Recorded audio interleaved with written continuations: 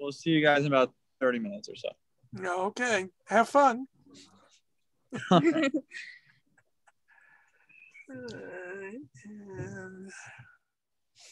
so we're missing Christina and Hayden.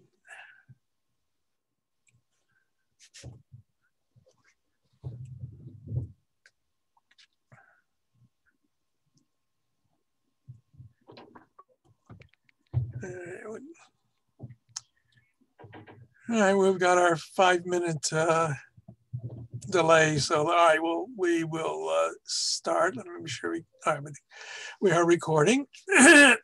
Excuse me. Before we get into tonight's major section, I want to first remind you about Passover starting this coming Saturday night. And because it's Saturday night, the Kiddush includes with it the Havdalah. You'll see in the Haggadot, it has in it what you have to do for the Havdalah. We're going to practice some of the readings from that in a moment. But also, and something I neglected to talk about, is that the second night of Passover, we start what is called in Hebrew Sfirat HaOmer, the counting of the Omer. It says in the Torah, Sfartem lachem mimocharat HaShabbat, you shall count for yourselves after the day after the Sabbath, 50 days. And the 50th day is the holiday of Shavuot. Now, the Torah itself is unclear when it says Mimocharat HaShabbat, the day after the Sabbath, what exactly is that a reference to? And so Jewish tradition understood that to mean the day after the Sabbath is a reference to the day after the first day of Passover. So we start counting the Omer from the day after the first day of Passover. In our case, it's outside the land of Israel. It's the night of the second Seder. Most Haggadot also have in the Haggadah the wording for that counting of the Omer. And we're supposed to count the Omer each night for the 50 days. Actually count it the 49th day. We don't count the 50th. And we have a bracha, a blessing, Shekid Shan Mitzvotav Yitzvana Asfirat HaOmer, the counting of the Omer. And then we recite what day of the Omer it is. And we also recite if it's a week. So it's tonight is the first night of the Omer, second night of the Omer, third night of the Omer, seventh night of the Omer, which is 1 week. Tonight is the 8th day of the Omer, which is 1 week and 1 day, et cetera, et cetera. And the tradition developed very clearly that we have to count the Omer, and we have to try and count it every night. If we miss a night, we have all day to catch up during the next day.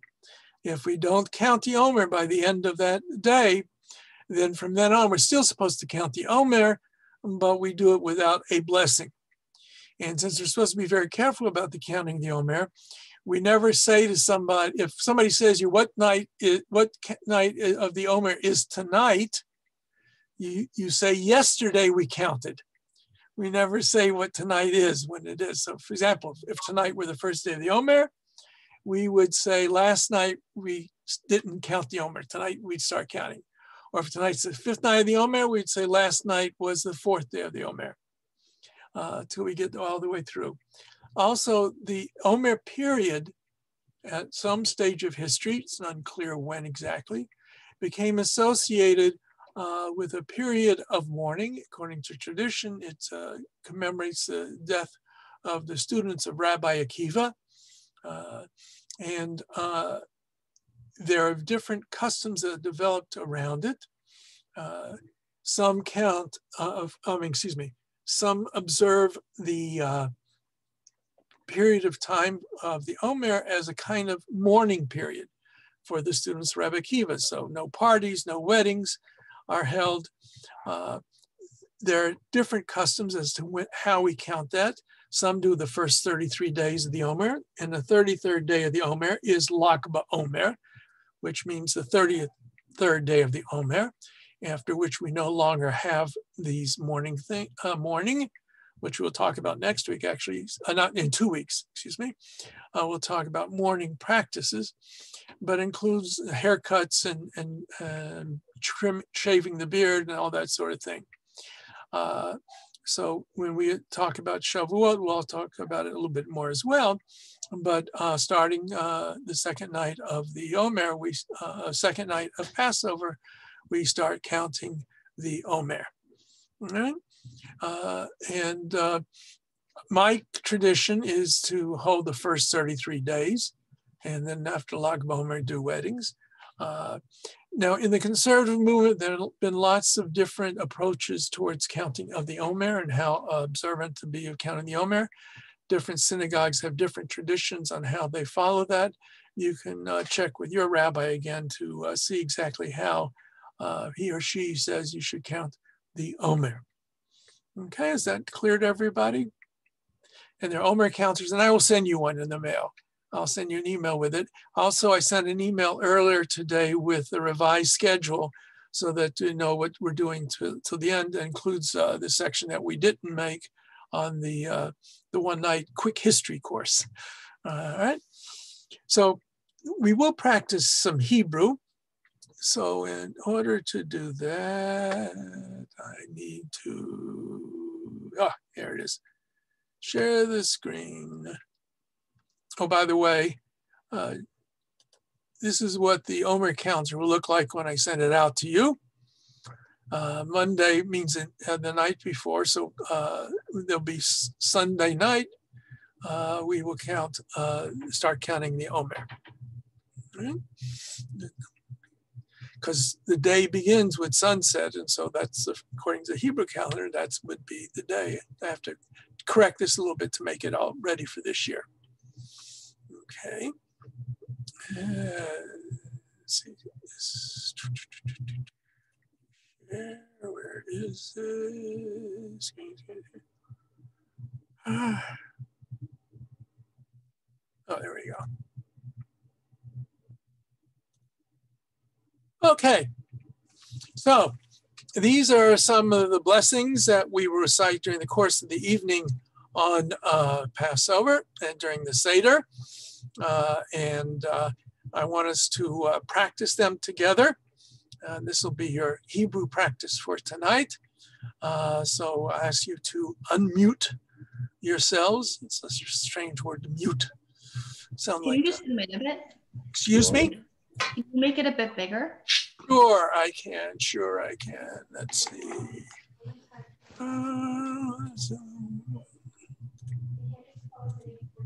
How's that? Great. Did it work? Yeah. Okay. Sorry, I forgot. For me, it was fine. Okay, let's start with line number 1. All right, this shall be very easy for everybody. We say Baruch, Baruch, Atah, Adonai, Eloheinu, Eloheinu, Melech, Ha'olam, Borei, Hari, Hagafen. And that's for which? That's a blessing for what? Kiddush. For the wine. The wine. And during the course of our Seder, we will say that bracha 4 times.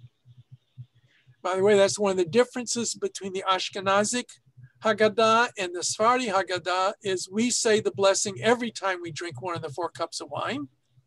The Sephardim only say it the first time and the time that we have the cup of wine after Birkat HaMazon. All right, so let's go down now to line number 2. Okay, we have Baruch, Atah, Adonai, Eloheinu, Elohim, Melech Melech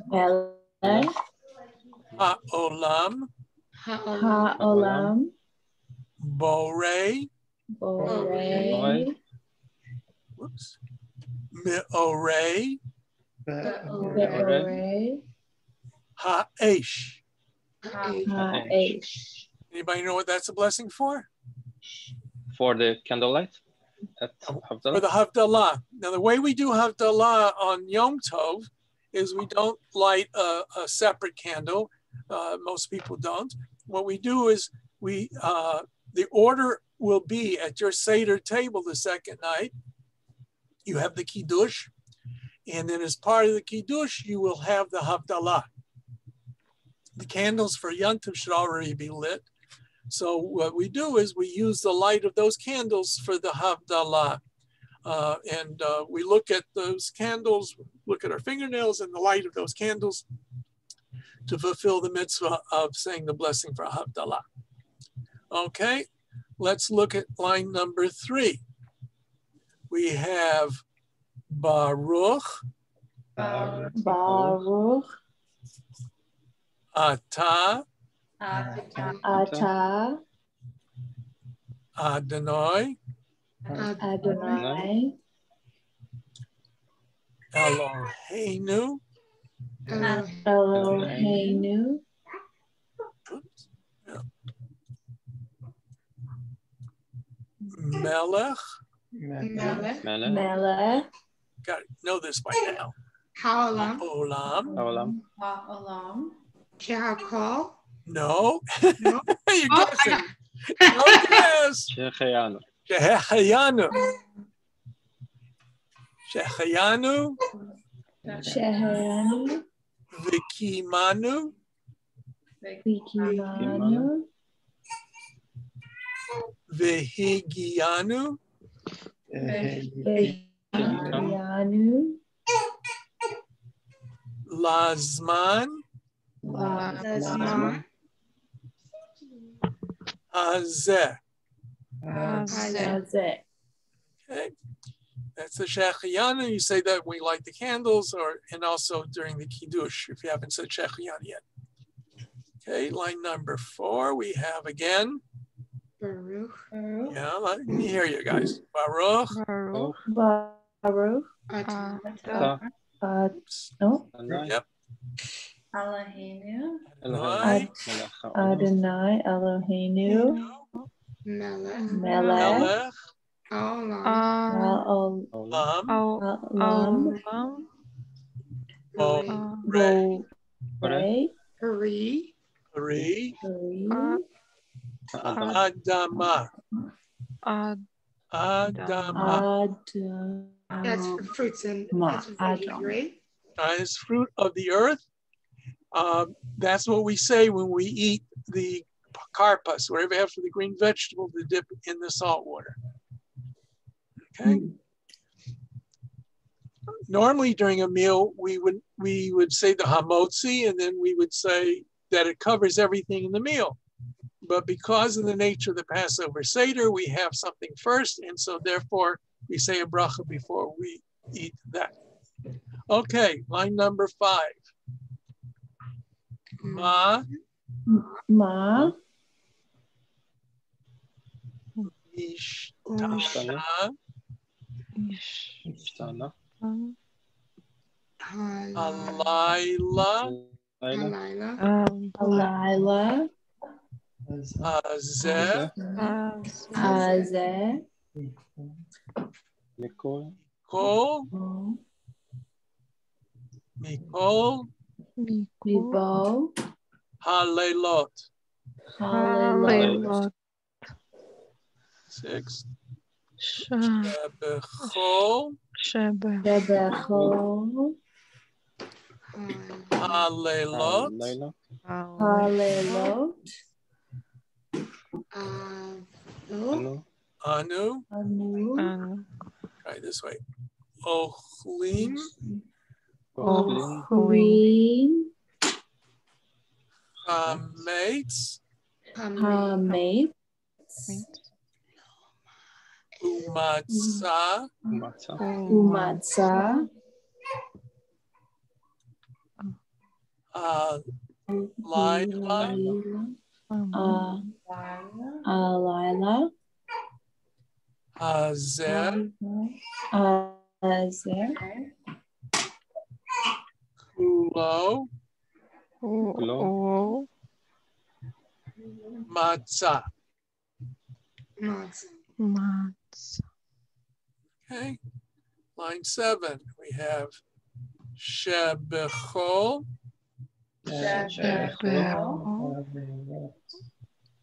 Halelot, Leilot. Anu, Anu.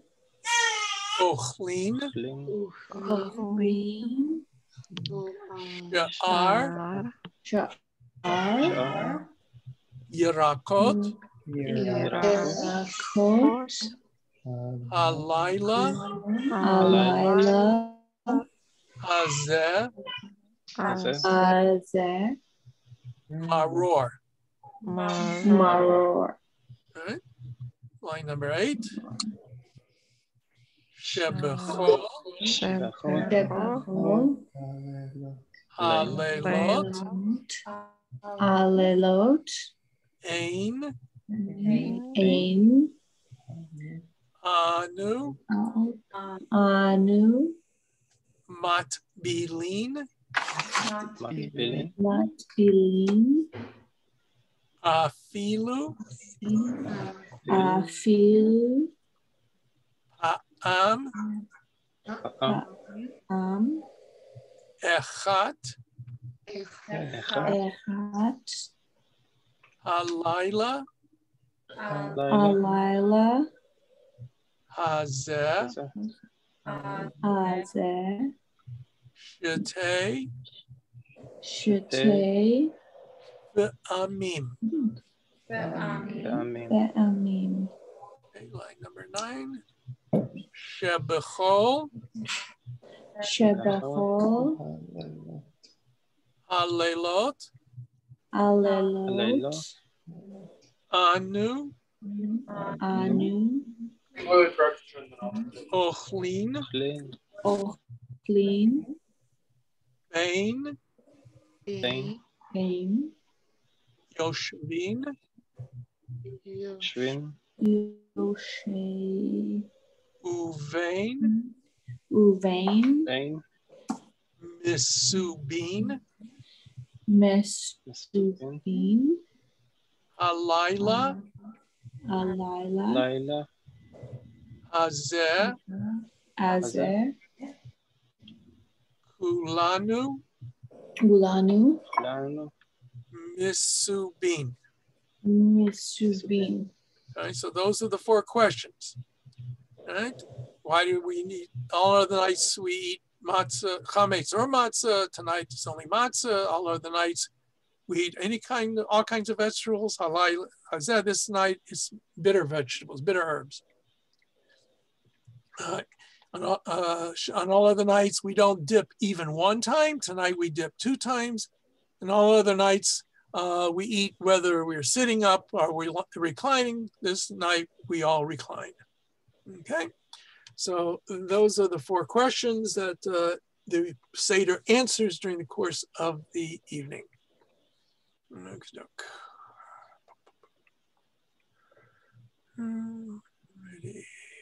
Stop share. Okay. All right, so tonight we are continuing with the life cycle and the rituals that go along with it. And obviously one of the most important and valuable things in Jewish tradition is to get married, have a family. That is a very important Jewish tradition. And it goes back to the biblical account that God says to Adam and Eve, Adam and Chava, be fruitful and multiply. And so our tradition teaches that there is a desire that everyone should marry, that everyone should have offspring. We are meant to replenish the world, have people in the world. Certainly Judaism, as in many religions, saw this as being a positive element of life. You know, one of the differences, we may have touched upon it before, between Judaism and Christianity is that for Judaism, this is not, you know, you got to do, you know, what can I tell you? It's, you know, the only way to be fruitful and multiply is have sex. If you avoid it, according to Paul, you skip it altogether. Catholic Church, the idea of celibacy is certainly something that was important and still is important to the church. For Judaism, that is something contrary to the Jewish ideal. The ideal is for marriage. The ideal is to have children. The ideal is to enjoy the relationship of a husband and wife in the marital state. All of these are considered to be goods and beneficial goods in aspects of life. And indeed, we'll see in a minute that one of the aspects of what a husband promises his wife in the traditional ketubah is to provide for her sexual needs. It's interesting, the rabbis say that the mitzvah, Peru, be fruitful and multiply, is incumbent upon the man and not the woman. Because the woman, when she gets pregnant, especially in the ancient world and still today, endangers her life to a certain degree. And so the rabbis said that women were not obligated, at least according to most rabbinic opinions, in that mitzvah. And that opens the door. Did we talk about birth control in Jewish attitudes towards it? No, we didn't. Okay. We'll talk about that in a few minutes. So that figures in that understanding of the birth control, as well as the understanding of abortion and when abortions are permitted and when they are not permitted. Right? So in the ancient world, rarely did two people go to the local singles bar and meet up and get married. Although, if you remember, we talked about how Jacob met his wife at the well. Abraham's servant, who was sent to find a wife for Isaac, met Rebekah at the well. Moshe Rabbeinu, Moses, when he went to Midian, he met his wife at the well. So I guess the local well was the local singles bar in those days. But we know up until modern times, really, marriage was often not romantic in the sense of, two people just finding each other. No Romeo and Juliet kind of thing. Marriages were arranged. People got together and said, well, your son and my daughter will make a good match, or a matchmaker would say they would make a good match, or there were business dealings, or countries that had kings and queens and needed to make alliances. All of those were part and parcel of marriage in the ancient world. And marriage also was a business agreement. There are certain aspects of marriage that have, at least traditionally, been associated with obligations and responsibilities, husband and wife, to property that was brought into a marriage. All of that was part and parcel of the ancient Jewish approach towards marriage. So that we have, even till today, the tradition is that there is a marriage document called the Ketubah. And the Ketubah, as I'll read to you a little bit later, essentially guarantees the wife's status in the terms of that marriage. And God forbid anything happens to the husband or happens to the marriage. Okay, so that's the first thing to remember. Now, certainly today, marriages are not necessarily arranged. People find the other person that they're interested in all kinds of manners today, whether it be introduction by friends, if it's somebody you meet at work, somebody you meet on a social occasion, or today, I know when I was still in the active rabbinate and had a number of weddings, people had often met on one of the dating apps. And there are several Jewish ones out there that are designed for people who want to find a Jewish spouse. And just like any of the other apps that are out there, you know, you take your chances or whatever the case may be if you use it. All right. But let's say, regardless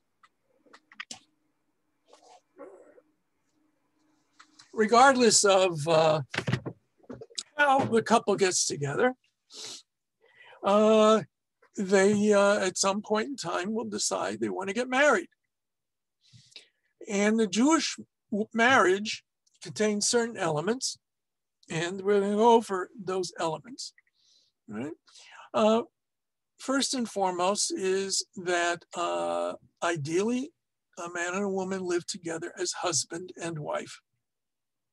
That is the ideal in Jewish tradition. And the marriage is really created not by rabbis, but is really created by the man giving something of value to the woman and the two of them agreeing to create that marriage. That's essentially what it is.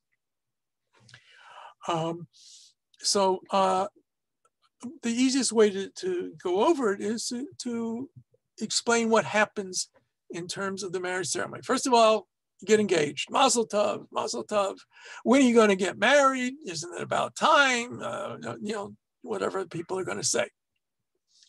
And so the idea of an engagement party really is a traditional Jewish concept. It's usually called a l'chaim because you drink a l'chaim to the bride and groom, and you invite everybody over, and the two sides of the family get to look at the other side of the family and, oh, yeah, you made a mistake here, or yeah, you're nice people, or whatever the case is. All right. So you've got to pick a date. There are certain times on the calendar when traditionally marriages don't take place. So consult your rabbi before you pick a date. As a matter of fact, find a rabbi first. I've had a number, it's happened many a times. I get a call, we've got everything else arranged, but we didn't arrange for a rabbi, and this rabbi can't make it, and that rabbi can't make it. Are you available? Okay, so I triple my price when I hear, no. All right. But it's important to speak with a rabbi to make sure that everything is on track that you need. So you're going to have a place where you're going to get married. It doesn't have to be anything fancy. It can be the backyard, your living room, whatever. I'm just, you know, and ideally it should be a kosher ceremony and a kosher meal that's with it.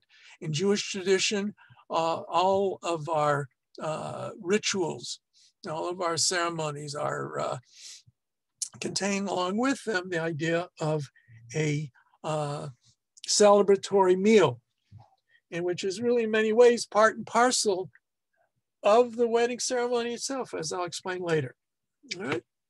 So you've picked a date, you've got the rabbi lined up, you've decided what you're going to do for the food and everything in that department. So now, of course, you have to have a ring.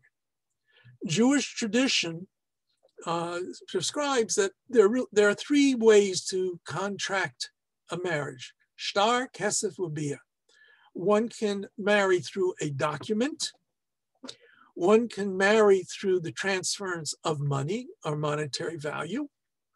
Or one can actually create a marital bond by having sexual relations for the purpose of being married. Mm-hmm. The rabbis frowned on the last one. But in theory, if you have two witnesses outside the door of your apartment, where you're together as husband and wife together, that can constitute technically a Jewish marriage. It's not fully done, but it creates what we call the erusin, the betrothal. Okay? So today, what normally transpires is that under the chuppah, we do everything together at one time under the chuppah. The groom will give the bride a ring. Traditionally, it's a plain band usually today gold or whatever material.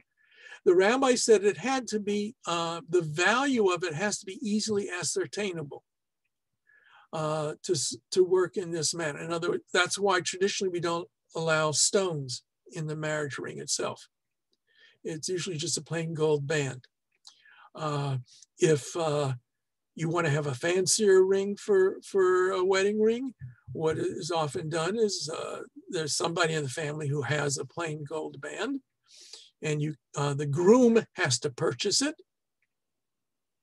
and then give it to the bride under the chuppah. And if the bride chooses to give it back to somebody or to sell it back to somebody or whatever, they can do so. All right, so now we're getting ready for the big nuptials. So there is a tradition that the Shabbat, usually Shabbat before, the wedding takes place.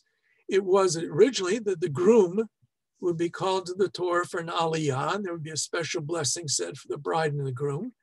Different synagogues today have different ways they handle it. That's, again, one of the reasons why talking to a rabbi, if you're going to have it, it's called in Yiddish an ufruf. In Hebrew, they're referred to as Shabbat Chatan, traditionally. And in the Ashkenazic tradition, this takes place on usually the Shabbat immediately prior to the wedding. Doesn't have to be the immediate Shabbat before, but it is often done. You know, again, you talk to your rabbi. In Sephardic circles, they actually do it the Shabbat immediately after the wedding. So it works in different ways. Okay, so now you've made arrangements, however that's going to be handled for the ufruf, if that's what you choose to have. It's not absolutely necessary. Now, if you chose a normal day of the week, an ordinary day on the calendar, there is a tradition for the bride and groom to fast the day of their wedding. Again, it's not obligatory, it's a tradition. And, but the idea being that this is a very important important milestone in someone's life. And it's marked in being seen as in some ways like a Yom Kippur Katan, a Yom Kippur for bride and groom, that their sins are forgiven on that day of their wedding. And there's a special connection said to be between the bride and groom and the Kadosh Baruch Hu, the Holy One, praise be He. And so that's why there's a tradition at because usually weddings are late afternoon or evening, at the Mincha service, if one attends, the groom and or the bride recite the same confessional that we recite on Yom Kippur, because the idea that is how much a change in their status, their life is going to be. If it's a Rosh Chodesh or other days, there are certain times that the bride and groom don't fast. When I speak to a bride and groom, I usually say it's usually the groom, has a hard time fasting, and the bride's usually so nervous, and the brides don't usually seem to be having much trouble fasting. But if, by the way, if it interferes in some way, you can have, you can break the fast right away. No question about that. And part of the tradition in a traditional wedding ceremony, when we get to it, there's something to eat for the bride and groom immediately following the ceremony. Okay, so now we've reached the big day. Bride and groom have either fasted, not fasted, whatever the case may be. Everybody's, have to march in. You don't have to. The only thing is important is that the bride and groom are together under the chuppah. The chuppah is the wedding canopy that Jewish tradition says is where the wedding takes place. And it's said to represent the future home of the bride and groom, open on all sides as a symbol of welcoming of guests and people to come into. Now, if you do march down, there is no way it has to be done. The standard way that it is done, that doesn't mean it has to be this way, but the way most weddings are, you have the the elderly relatives who want to be able to participate but don't want to stand up under the chuppah, or you don't want them standing under the chuppah, they come in first. Then you have the groomsmen, and then the groom's parents, the chatan's parents, walk halfway down the aisle. The groom walks in. They then escort him to under the chuppah. In many Orthodox weddings, the groom will put on a kittel, just like on Yom Kippur, the white coat, which is also the garb that we wear at death. Okay. So then comes the bride's turn. You have bridesmaids, you have flower girls, whatever the case may be. Again, the bride's parents walk down the aisle halfway. The bride comes in. They escort the bride to the foot of the chuppah, or up to the chuppah, to where the groom is. Now, a major Ashkenazic tradition is that the bride circles the groom 3 or 7 times, right, for the ceremony. Again, you talk to your rabbi about what is going, how that is to be handled. Okay, I made a mistake. I skipped something. I've done that on occasion. Before we get to all of this, there are a few things, there's some paperwork that has to be handled. First of all, you have to have a license from the province of Ontario if you're getting married in Ontario. And that you have to arrange by going to the city halls, or various ones you can go to. I think they're good for 3 months. And your rabbi, of course, will talk to you about that as well. Now, there is also a ketubah. The ketubah is a traditional Jewish wedding document. And the ketubah has its origins in rabbinic tradition. The reason for the ketubah really goes to the fact that traditionally the marriage, is not really completely equal. We read in the Torah that if a man finds something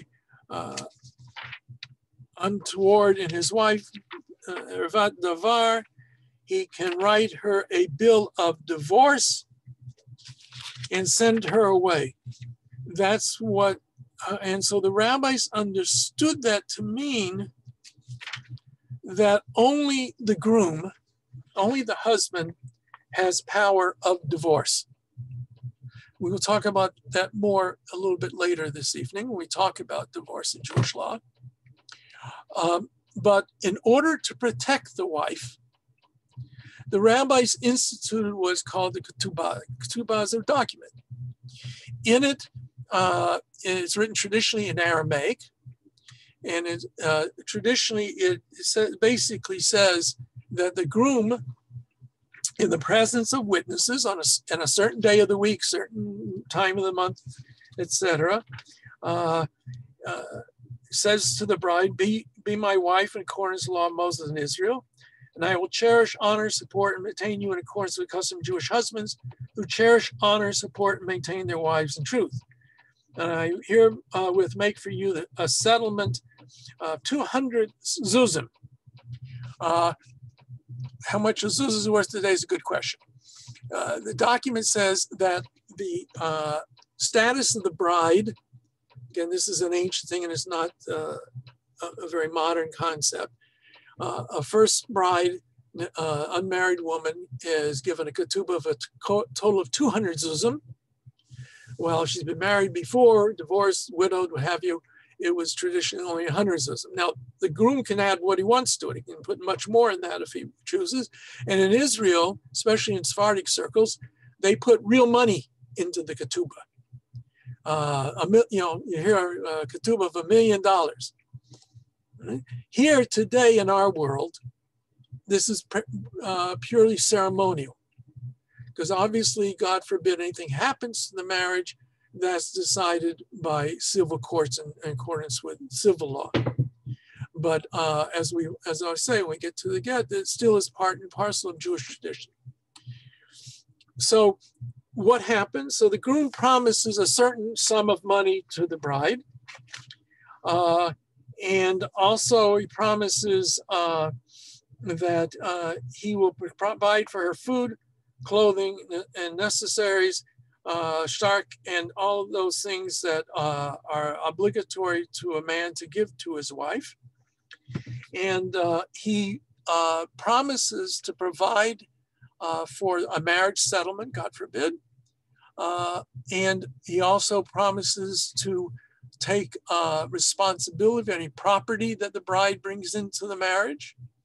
And he mortgages, he has a lien against all of his property, anything and everything that he owns, up to the shirt off of his back, the glima al katafai, to cover whatever the bride brings into the marriage. And if she should, if the marriage is dissolved, she will recuperate all those sums. And the bride, by accepting this ketubah, takes upon herself to live in accordance with her husband, according to Jewish tradition. Now, traditionally, this document, as I said, was in Aramaic. It was witnessed by two witnesses. Traditionally, they were male, Shomer Shabbat, they'd be Sabbath observant. Again, you talk to your rabbi when the time comes, what he or she says has to be there. So traditionally, the ketubah is signed before the wedding. All right. If you go to an Orthodox wedding, they often have the men in one room and the women in another. They sign the ketubah, and then they bring it to where the bride is. If there's going to be a signature of the bride on it, again, you talk to the rabbi. Depending upon how it is staged, in Orthodox circles, they also will have what is called a Tanoim. They sign documents, pre-marriage documents. We won't go into that. You talk to your rabbi if they have anything that they insist upon. If the bride is there for this part, because a lot of conservative rabbis, we just do it in our study or in a room all together. The second thing that takes place there after the signing of the marriage license and the witnessing of the ketubah is what is called in Yiddish the bedeken. The groom will place a veil over the bride. Traditionally, brides are veiled for the wedding ceremony. According to Maimonides, that is an absolute necessity. And then they have the part about marching in. Okay, so we've now went back, we're marched in, we're under the chuppah. The groom the bride is traditionally to the right of the groom. Right? And usually, not always, but usually the bride and groom stand so that their back is to the congregation. And they're facing towards the rabbi with the back towards the congregation. It is sometimes done the other way. It depends on you and what your desires and again, what you work out with your rabbi. Then traditionally there are 2 cups of wine under the chuppah. Some rabbis use only one. I, for example, and many of my colleagues insist upon 2 wine glasses that are there. And then the rabbi who's Mesader Kiddushin, who is the one who's performing this ceremony, takes the first cup of wine, says a Borei Pri Hagafen, the blessing over wine. And then he recites what is called Birchat Erusin, the betrothal blessing. Which essentially said, praise God, the King of the universe, sanctifies his commandments, command is concerning forbidden relations and forbidden us, those who were merely betrothed, allow us to lawfully married, et cetera, et cetera. So there's an idea here that this creates the marital bond that permits a man and a woman eventually for a husband and wife together. Then traditionally, the groom takes a sip of the wine. The bride's veil is lifted up so that she can take a sip of the wine, and then the veil is lowered back down. Usually what then happens is the ketubah is read. Excuse me, before that, I keep going out of line. I did this once at a wedding too and got in trouble. Now the groom turns to the bride, and she holds out her right index finger, traditionally. And before the groom puts the ring on the bride's finger, he says, Harei at mikudeshet li b'dabat zo kadat Moshe v'Yisrael. Behold, you're consecrated to me by this ring, in accordance with the law of Moses and people of Israel. Again, traditionally, you have two witnesses who witness the giving of the ring. They will also be asked to ascertain that it's worth at least a pruta, which means it's got to be worth at least a few pennies, and that the groom gives the bride the ring. Now, in traditional weddings, there was no giving of the ring from the bride to the groom. Most of my colleagues will permit it, but they usually have it after the reading of the ketubah to serve as a separation. So usually, again, what happens? The ketubah is read. The groom then gives the bride the ketubah. She hands it over to somebody for safekeeping. If the rabbi is going to make remarks, he often makes remarks then. Some rabbis make it at the beginning, some at the end. It varies depending upon the rabbi. And then if the bride is going to give the groom a ring, then they will face each other usually, and the bride will give the ring to the groom. Those of us who follow tradition more strictly will have the bride say, Ani l'dodi v'dodi li, I'm my beloved's and my beloved is mine. It's not the same language of erusin, of betrothal, because the betrothal has already been created by the groom giving the ring to the bride and the bride accepting the ring. So now, originally, all of this ceremony took place many months before the conclusion. And at some stage of history, the two parts of the marriage ceremony were brought together, as we do today. So the second part is called the kiddushin, or chuppah, excuse me, chuppah.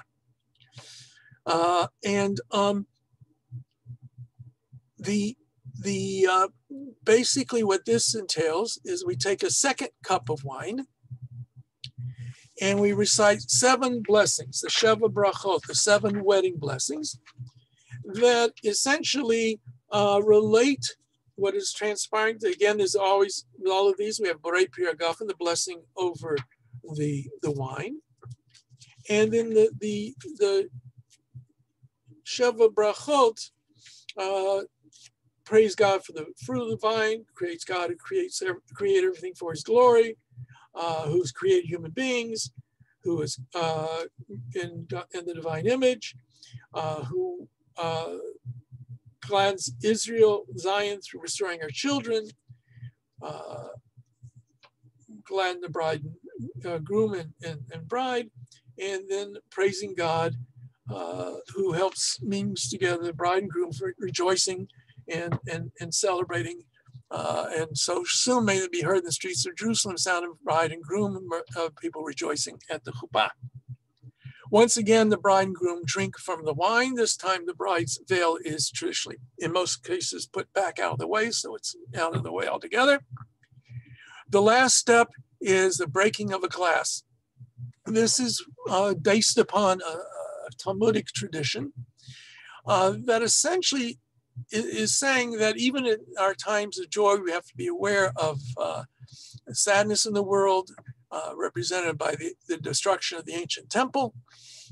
And so traditionally, something is broken, a glass. Some people will have a glass for that. Some will take a light bulb wrapped up, and the groom, using his right foot, stamps on the glass. And then everybody yells out Mazel Tov. It really shouldn't be at that point, but that's what everybody does because that's really remembrance of the destruction of the temple, but that's what people do. Following the ceremony, the bride and groom are supposed to retreat to a room where they are clearly alone together for a period of time with witnesses outside the door to symbolize that they are now husband and wife. Traditionally, married men, and unmarried women did not segregate together by themselves. It was just not done in the ancient Jewish world, still not done in very Orthodox circles. that a woman will not be alone with a man who's not her husband. So this is a sign of that. And by eating together, having something to eat, breaking the fast, this also symbolizes the home and that you're creating a marital life together. Now, the Sheva Brachot, the 7 wedding blessings, are actually can be recited at any time there's a meal. They certainly are recited at the wedding meal after the Birkat HaMazon. And then anytime during the next week, the 7 days, if there's somebody who has not been around before for the Sheva Brachot, and there's a minyan, the tradition is that we can recite the Sheva Brachot again as part of the grace after meals, the Birkat HaMazon. Now, it's because in part that in Jewish tradition, it developed early on, that any kind of blood that was visible in the female organ was regarded as menstrual blood. So assuming there was a virgin marriage, virgin bride, that was the first time they had sexual relations, and normally there would be blood, and we're not going to go into all of that. In the ancient world, that was very important. But it became regarded by the rabbinic tradition to be just like a woman had her menses. And so the husband and wife, after that first encounter, would not have sexual relations for at least a week and a half, because of, as we do with menses. All right. And so there was no such thing as a honeymoon going off somewhere. But, and again, this is found in many traditional circles. People are invited. They invite the bride and groom to their homes for a festive meal, where the Sheva Brachot are recited, all these kinds of things that transpire during that time. Yeah. Now, there are other things that can be done and can be part of the marriage ceremonies and things that, again, you talk to your rabbi, you talk to the rabbi what kind of ketubah you're going to have. It's going to be the traditional ketubah. Some permit different other kinds of ketubah out there. Again, you have to consult with your rabbi as to the nature of the ketubah. You can have cheap ones. I do mine. Sometimes I do it right off my computer for people for a simple wedding. Or you can pay a lot of money to have a very fancy ketubah made, even a scribal one made for just your wedding, and etc. Okay. So that's essentially what transpires in terms of the wedding ceremony, getting ready, all those kinds of things. All right.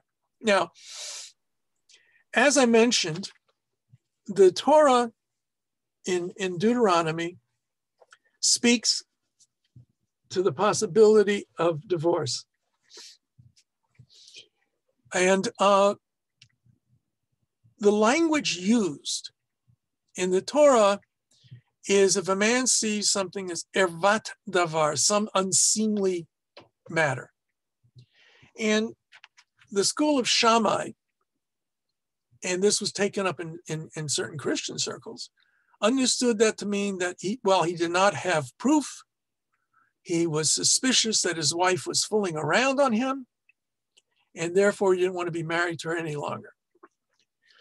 However, the school of Hillel was much more lenient.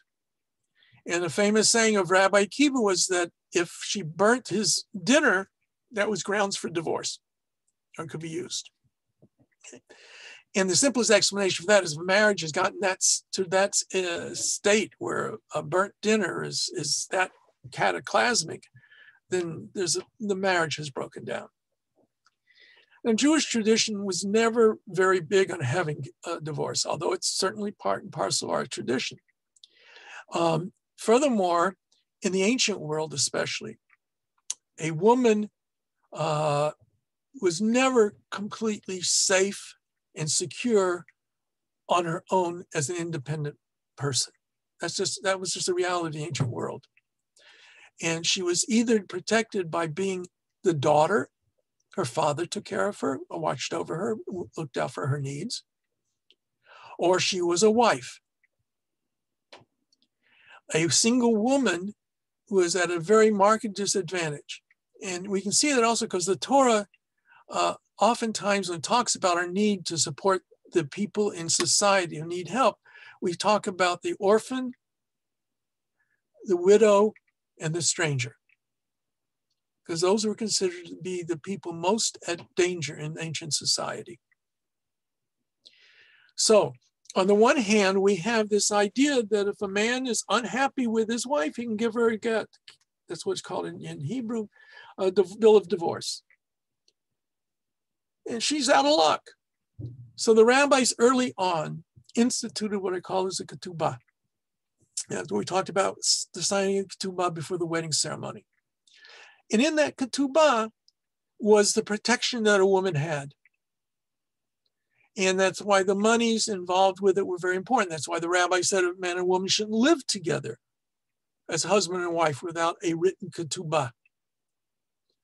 And when you go through the Talmud and talking about divorce and things like that, the ketubah becomes extremely important inheritance issues and all kinds of things in the ancient world. Like I say, today, the ketubah and the get are pro forma, but they're very important for Jewish tradition.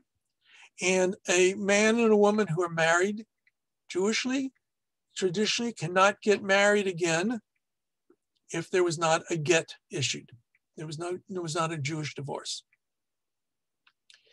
Now, we do know also, and we read about it in the Torah and see it in other books of the Bible, that polygamy was practiced in ancient Israel. A man could have more than one wife. That's why adultery was defined by the status of the woman in the ancient world. If a married woman had sexual relations with someone other than her husband, that was the definition of adultery. Because a man could only commit adultery if he was having relations with somebody else's wife. If he took another woman, she could be another wife for him. So in the ancient world, that was not considered to be adultery. Might not be proper behavior if he wasn't marrying her, but nonetheless, it wasn't considered to be adultery in that sense, technical term. So the rabbis create the ketubah. They say a man can divorce his wife if he wants to, but then they make it very difficult for him. For example, we know in Alexandria around the year 1000, give or take, there was a special codicil written into the ketubot that a man could not take a second wife or even hire a female servant without the permission of his wife. And if he chose to do so, there was a very heavy fine that he had to pay her. And a substantial fine. There were wealthy men who may have more than one wife.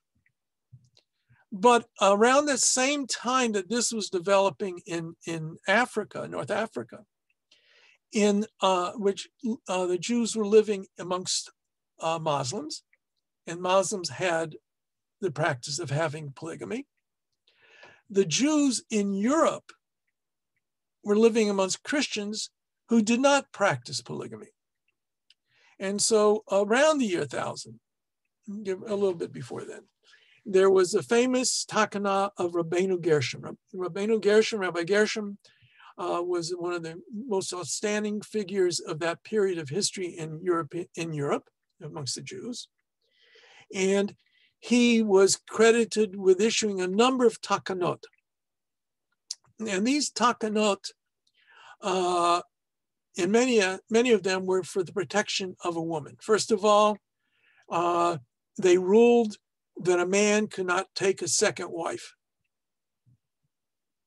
They made a special exception to that. If there 100 rabbis agreed to it, and it was for special circumstances, he could do so. Let's say the woman became incompetent and he needs somebody to care for his children and his family. All right, that's one. Another thing is the rabbi said a man could not divorce his wife against her will. and a number of other items as well. So these protections were there to protect the wife, but what they could not do was to give the wife the power of divorce. The understanding was that this was a biblical law. You cannot override such a biblical law. You could put fences around it. You could protect the man. You can stop the man from divorcing his wife, but you could not change it so that she could divorce him. Don't let me forget, before the end of the evening, I'll talk about special circumstances in today's world. Okay. So let us say the reality is a husband and wife, things happen. We pray to God they don't happen in a marriage, but they do sometimes. And it is better to go live apart, be apart, start life over again. Now, as I said, rabbinic tradition was very hesitant in this area. They wanted shalom bayit, peace at home. And sometimes my Orthodox colleagues, even today, overdo it in that department. I'll give you an example. Many years ago, a friend of my wife and I was visiting with us. We knew her for many, many years. When we were in Texas, at a shul in Texas, she and her husband unfortunately got divorced.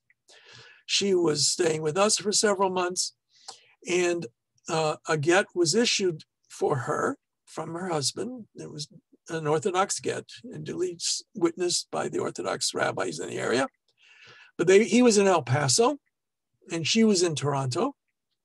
And so the get had to be delivered to her through agency. And so they went before the local Beit Din, Orthodox Beit Din. I appeared as a witness to who she was and et cetera. And they tried at that point to see if they could say, maybe you don't need to have a get, you don't need to have a divorce, which is a little ridiculous. They've been away from each other for a long time. They're different countries at the time, but they had to put their nose in it that way. Right? But that's how stringent the idea is to try and avoid a divorce. But if indeed this is what it comes to, what happens traditionally is only a few scribes are around who write a get. It's a complicated procedure. What usually transpires is in front of a Beit Din, the husband appoints a scribe to write a get for his wife, and it has to be only for his wife. It can't be a fill-in-the-blank get. And they make sure to know all the names that both parties are known by. For example, my get, if God forbid, if after almost 50 years, it's too late to give a get to my wife. But anyway, if I were to give her a get, God forbid, it would be identified as the Rav Menachem Yosef ben Ze'ev Berman. That's my Hebrew name, with a titled rabbi. Also known in English as Martin Jeffrey Berman. Also known as Marty Berman. Any kind of nickname and thing that I would be known by. Similarly, my wife would have any and all kinds of identification names written into the get. The place and time of the get is identified, what city it's in, what river it is near.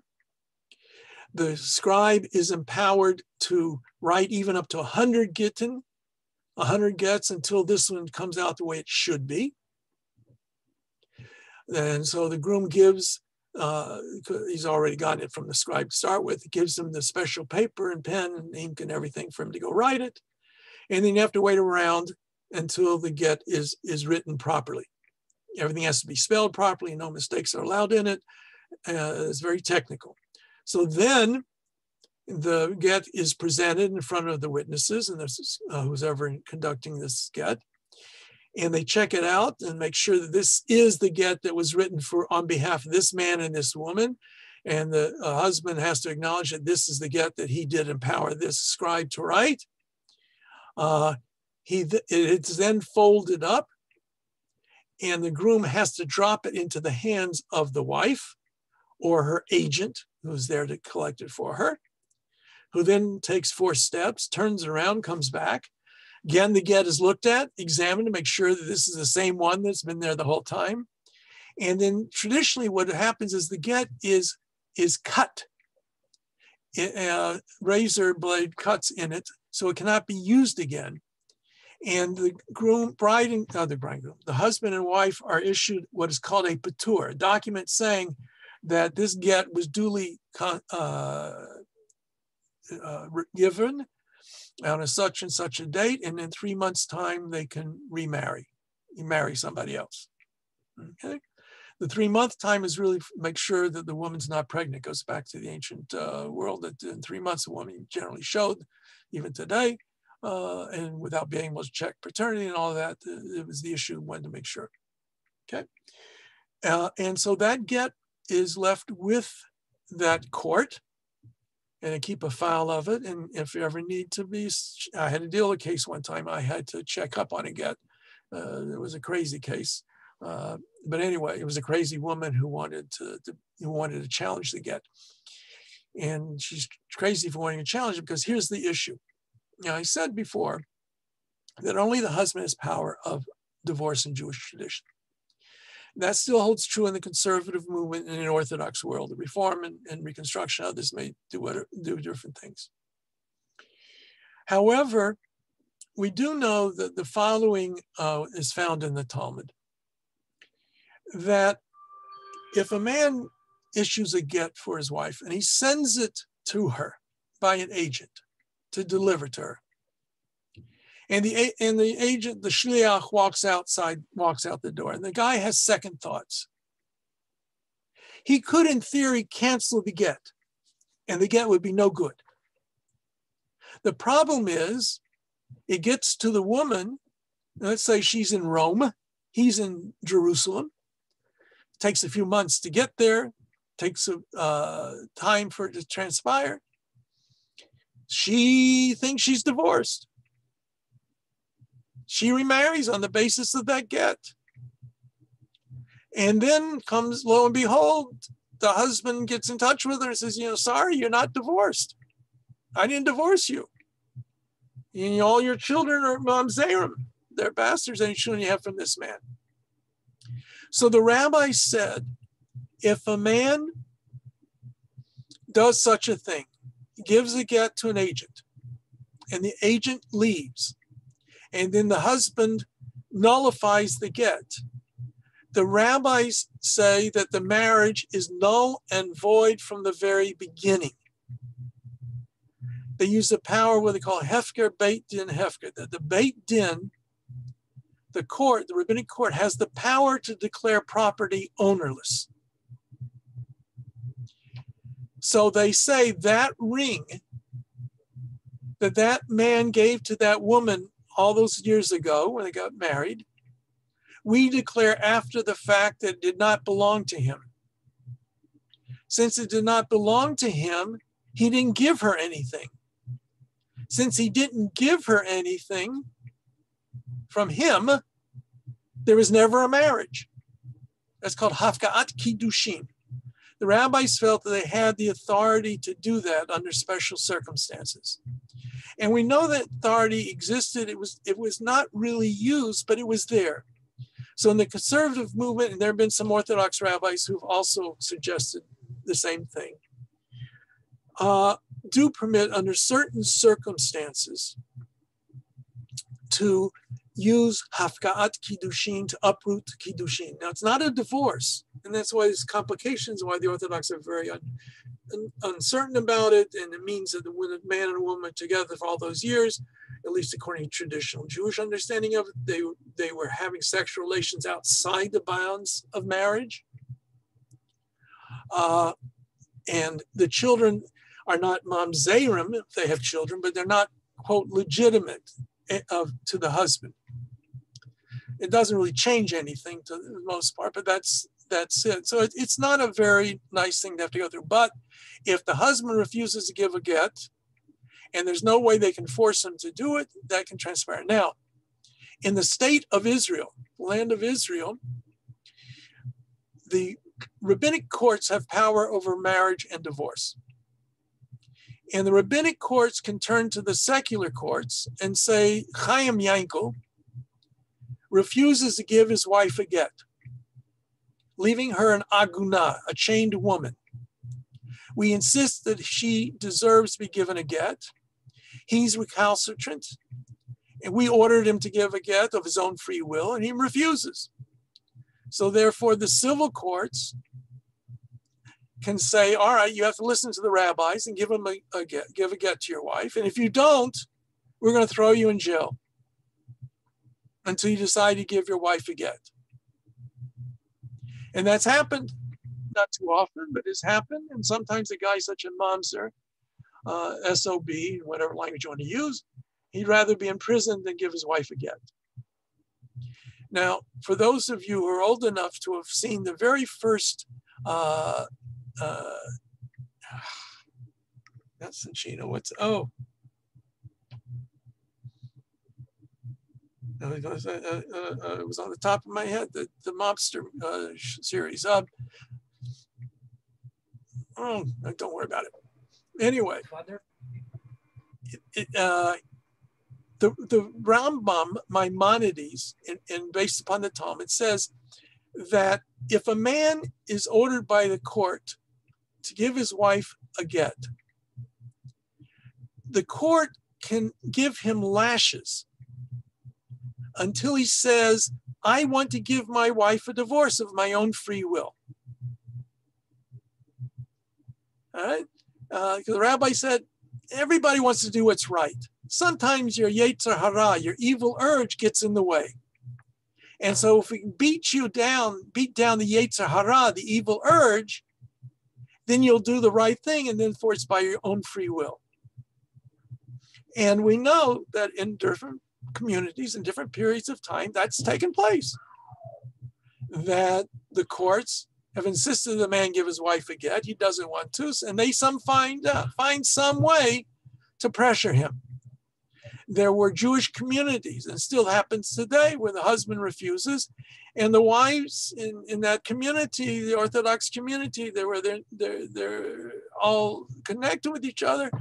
The wives say, we're not going to go to the mikveh until he gives his wife a divorce, a get. So the husbands, who now have no outlet for their sexual relations with their wives, they give him a little, don't you think you ought to give your wife a get? Until they finally convince him somehow to do so. I was thinking about was on the very first Sopranos on HBO. They have a scene in which the mafia is contacted to beat up a guy so he will give a get to his wife. And that's not really fiction. Yeah, the story was fiction, but it has happened. And there are cases even till today where there's some rabbis who have gotten into that sort of thing. It's not a very pleasant thing. And it's not, now, there are other things that are also done. Now, for example, in the conservative ketubah that many use, there is what is known as the Lieberman clause. And the Lieberman clause essentially says that if either party refuses to give or accept a get, the rabbinical court is empowered to issue a get on behalf of the husband. And if he refuses to give the get, they can turn to the civil courts and seek damages. The Orthodox also have one like that, but there they have a contractual obligation that every day that the man refuses to give his wife a get, or every day she refuses to accept a get, there's a certain financial penalty that they agree to before the wedding that will transpire. All of these are means and methods trying to protect the Jewish woman who otherwise would have difficulties. So that's in a nutshell what's involved today in the Jewish world in terms of gittin, of issuing gets. Rabbi Berman, sorry, can I ask you a question? Yes, of course. With regards to the get. So, like we have right now, the tradition, like the regular registration, right, for the marriage, which is like just Okay, that's a civil. Now that's all civil. Just what I was wondering, like, so if you have a civil marriage and you have like a Jewish marriage, right, like with a guild. So let's say that the people like nowadays, like how, Okay. like if one person doesn't want to, but you can still get divorced, right? Yeah. All right. Let me go. There are two different issues. There's civil law, and there's religious law. Under civil law, let's say Ontario's got a real good system on that. Yes, you can get a divorce without the religious divorce, but there is also a law in the books in Ontario that if either party prevents the other party from getting remarried as a result of religious issues, there's certain ways that the court can enforce that the person, the recalcitrant individual, to stop their recalcitrance. So, yes, you can. There are different ways. Different things can happen. Ideally, if you're going to get married Jewishly, you have to have a civil license. The rabbi, the priest, whoever performs the religious ceremony also performs the civil ceremony by our system here. If, God forbid, you break up the marriage, you get a get, you give a get, and you have a civil divorce, everybody's happy, as it can be under the circumstances. Now, yeah, you can have a civil license, have a civil marriage without any religious marriage, have a civil divorce without any kind of religious divorce. And that is usually accepted as, at least post facto, if nothing else, if two Jews did that. Two Jews did not get married with a rabbi, and they had a civil divorce. If possible, we try to have the husband give a get nonetheless. If not, then because generally speaking, we'll recognize that there was no religious marriage. Now, you can also have a religious marriage, a civil marriage, get divorced civilly and never get a religious divorce. If you want to get married in a traditional synagogue, you can't do that without the get. Some people do that. Some people will turn to the Reform. The Reform don't necessarily insist upon a get. So those are all the things that are out there, Christina. Yeah, there's the right Rabbi way Berman, and the wrong way. Is it true that if an Aguna doesn't get a get and has children, that those children are mamzerim? Yes, if indeed you can't find a way around it. Now, the Orthodox world. Sorry, what a what? Okay. In English, we talk about bastards. That's not the correct term. In Jewish law, it states that if a woman has a child by if she's married,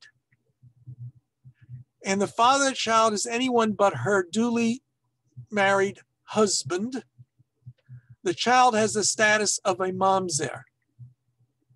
And a mamzer can only marry another mamzer. They cannot marry a Jew who's not a mamzer. It's a very terrible price to pay. Now, also, again, this is an area where we're told in the Talmud, and the ideal is you don't ask questions about this. You don't try, you try to avoid finding out that somebody is a mamzer. However, in the Orthodox world today, they're acting like mamzers in the sense that they do investigate sometimes and create all kinds of hurdles for people that they shouldn't. There are cases where, now, for example, remember I said that we have this idea of the hafka'at kiddushin, the annulment of the marriage. That has been suggested that if a woman had been married Jewishly, and then didn't have a get, got pregnant, had a child, that the first husband, original husband, could have a get issued to her, annul the get after it leaves the door, and then marriage will be automatically annulled from the beginning, the original marriage, so the children are not mamzerim. I know it's a little complicated, but that has been done on a couple of cases. Or there are all kinds of things that are done to try and see any way around it to make sure that they're not, but that's reality. Okay. So, and how does this guilt look like? Is it like a piece of paper or? It's not guilt, it's get. Usually Get. spelled G-E-T. It's usually heavy paper. The people who are involved with it see it for the time that it's taking place. But the get itself, the document itself, stays with the court or with the scribe who writes it. And instead, another piece of paper is called a patur, permission to get married again, is issued. And that's what the man or the woman has in their hand, possession. Okay.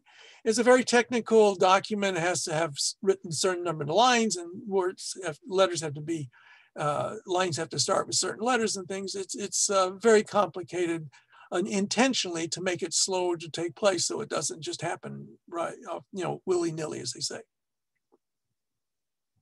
Okay. Any other questions? You should all know from marriages, you should never know from divorces. All right.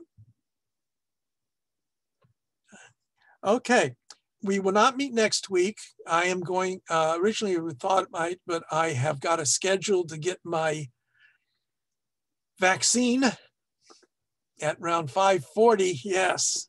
Congrats. Yeah, I was too young and too old until this week. So now you know how old I am. But that's at 5:40 somewhere up in, I don't know, up north here, somewhere northern Vaughan. And I don't know if timing and everything, if it work out to have the class. So, I said, I sent out the sheet, the updated information for the class. And so in 2 weeks, we will talk about the end of life and issues that dealing with the end of life and burial and things like that. Okay. Enjoy Rabbi, Passover Seder. Rabbi, quick question for you actually about Pesach. Yeah. So the reason we can't have like bread and stuff is because it takes time to leaven the bread. And well, it's the definition is 18 minutes of water being in contact with it. Correct. So my question is, if you can't have bread because it takes so long for it to rise, why then is there glasses of wine drank when it takes time to ferment alcohol? Well, the first is a good question. It has nothing to do with time per se. It has to do with fermentation. The correct question is, how can we ferment wine then? Would be the question to ask. I don't have a complete answer to that, except to say it's possible that wine was regarded differently. And the fermentation is only the fermentation that takes place on the 5 grains: wheat, barley, oats, spelt, and rye.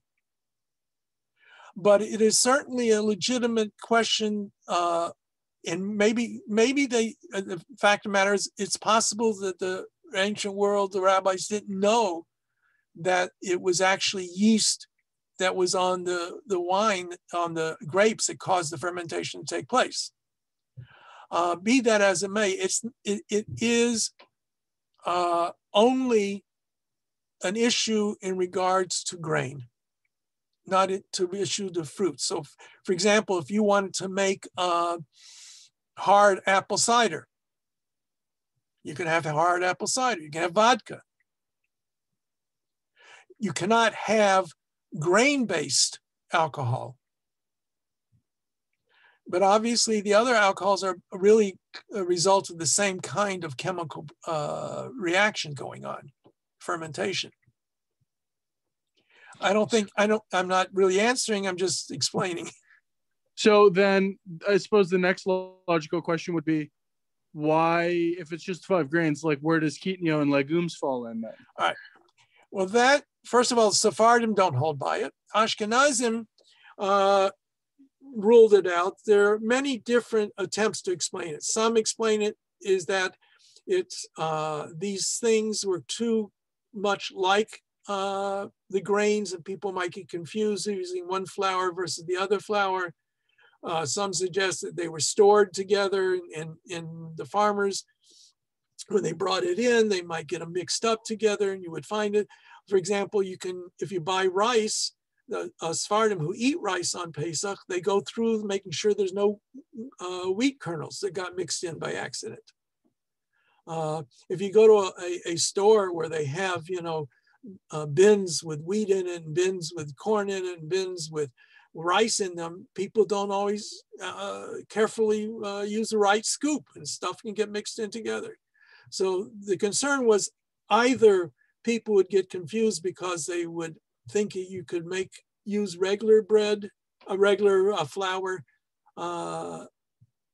because you were using the legume kitniot flour, or it was because there's a fear they might get mixed in together in some way, and that's the basis for it.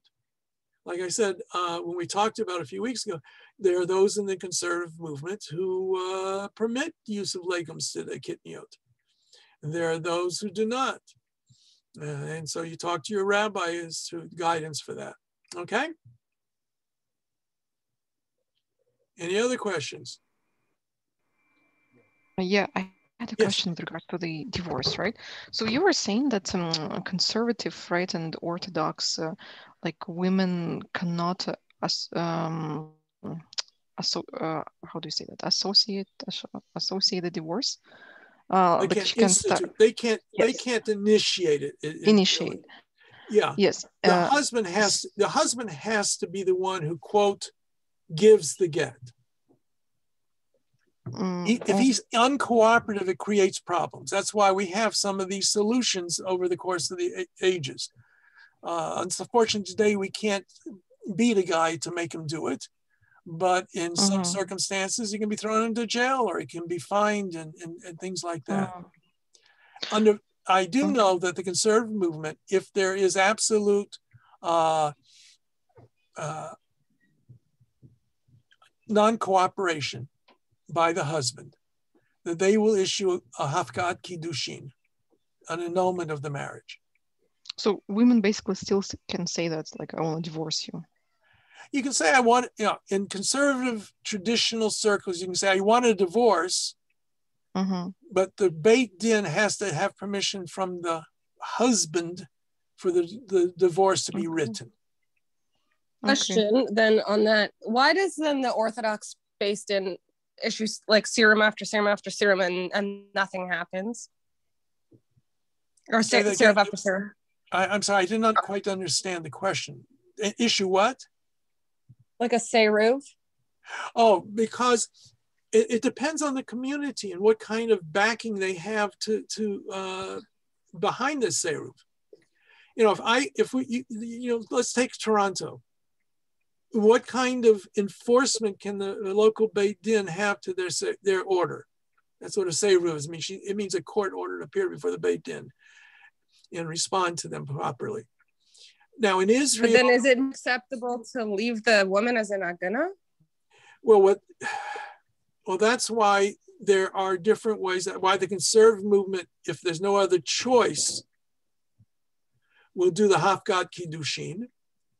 That's why some Orthodox rabbis have suggested a similar practice, but the bulk of the Orthodox world won't accept it. And like I say, they try to find other ways to alleviate the situation if they can. There was a very famous case, for example, in Israel. It's not the same thing, but there was a case of Mamzeh Ruth. And Rabbi Goren, who was at that time, he wasn't yet the chief rabbi, but he eventually became the chief rabbi of Israel.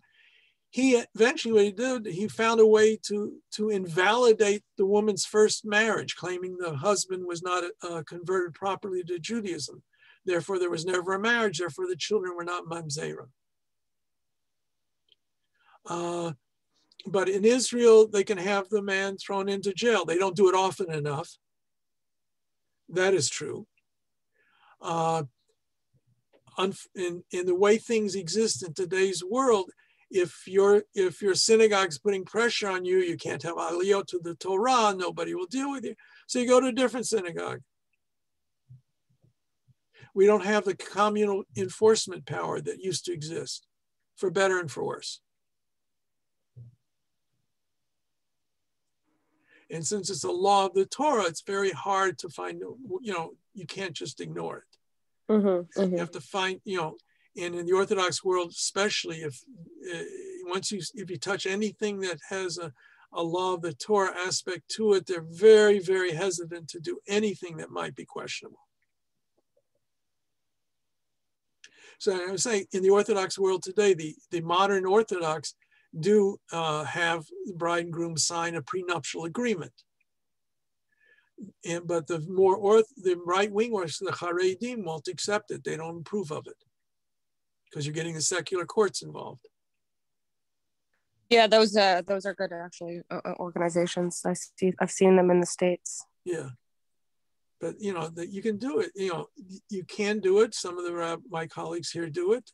I know that a lot of the modern Orthodox rabbis use that documentation that should prove amenable to resolve the problem when time comes, if it comes to that.